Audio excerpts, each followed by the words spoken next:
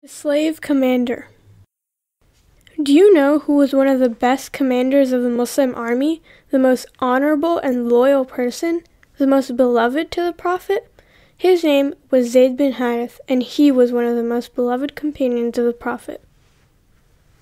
He was sold as a slave when his mother, Zayd bint Khuwalid, traveled to meet her family with her son, Zayd ibn Harithah. She had reached the house she came to visit when bandits of Banu Qais raided the place, stole everything they had, and kidnapped the children. At this time, Zayd was just 8 years old. He was taken to the marketplace along with all the other kidnapped children, where they were sold as well. Zayd was sold to a wealthy chieftain for 400 dirhams, Hakim bin Khuwalid. When Khadijah heard of his arrival, she went to visit Hakim as he happened to be her nephew. Hakim bin Khuwalid had said that he had bought a large number of slaves and he would be happy to sell her any slave she had wanted. But something about the intelligence and noble look of Zayd bin Harithah caught her attention.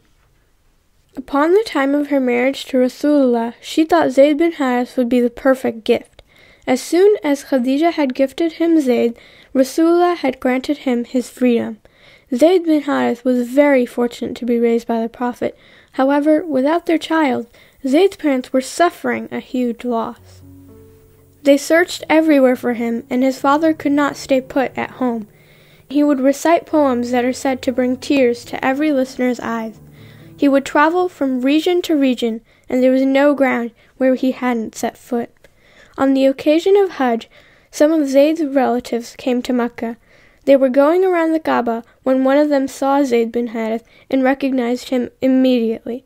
When the news came to his parents that their son was in Mecca, his uncle and his father rushed to Mecca.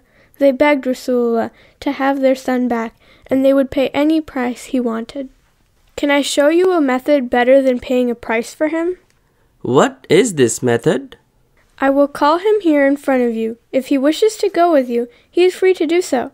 I will not take any compensation for him. But on the other hand, if he wishes to stay with me, then I will not force him to go with you. You can only imagine how excited the whole family must have been finally getting their lost son back. They were sure that they would get to take Zayd bin Harithah with them home. However, the Prophet ﷺ followed on his deal and asked Zayd bin Harithah if he wanted to go with his uncle and father. But Zayd, with moment's hesitation, said, "I will stay with you." When Zayd's father heard him say this, he was very heartbroken. He said, "This is very sad. Would you rather be a slave than stay with your own parents?" Zayd bin Harithah answered, "Father, I am deeply moved by the praiseworthy qualities of the Prophet, the way he treats me with love and affection.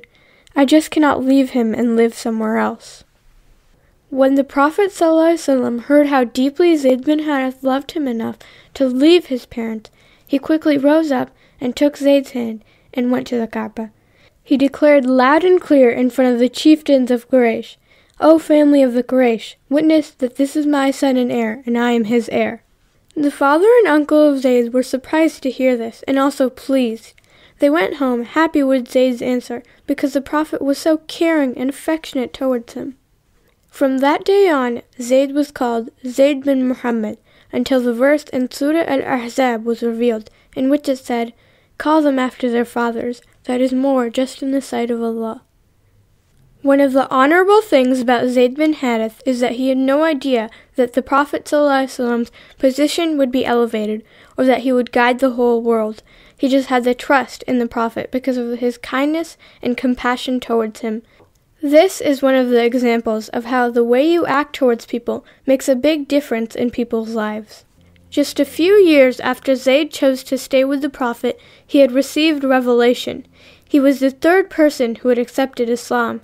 He was also one of the first commanders-in-chief of the army of Islam. Just as Zayd had shown great love for the Prophet ﷺ, the Prophet ﷺ showed great love for Zayd and considered him a true member of the family. When Zayd would leave on a mission, the Prophet ﷺ would pray earnestly and be very happy to see him return. Aisha radhiyallahu anha said that when Zayd bin Harithah returned to Medina after a journey and came to their door, the Prophet ﷺ got up quickly to answer it. When he saw that it was Zayd, he smiled widely and gave him a warm hug and kissed him on the forehead. Aisha Radhiyallahu anhu said that she had not seen him greet any other companion this way. This is why Zayd bin Harith was known as beloved of the Prophet, and his son was known as son of the beloved of the Prophet. Soon, in the 8th year of Hijrah, the commander-in-chief for the Muslim army was captured and killed. Muhammad ﷺ appointed Zayd bin Harith as the new commander-in-chief for the Battle of Mu'tah. For the battle, Muhammad ﷺ had said that if Zayd bin Harith was martyred, Ja'far bin Abi Talib would take his place. If he was to be martyred, Abdullah bin Rawaha would take his place. A white banner was raised and given to Zayd bin Harith. Zayd bin Harith took leadership and fought with his full strength and bravery until he fell. The Muslims suffered a great tragedy in the battle against the hypocrites and Roman Empire, as all 3 commanders were martyred. The day Muhammad ﷺ heard of the death of all 3 commanders was very sad. He went to the house of Zayd bin Harith. His youngest daughter hugged him and sobbed. The Prophet also started to cry. Zayd's daughter asked, "O Prophet of Allah, are you also weeping?" He answered, "These are tears of a beloved for a beloved."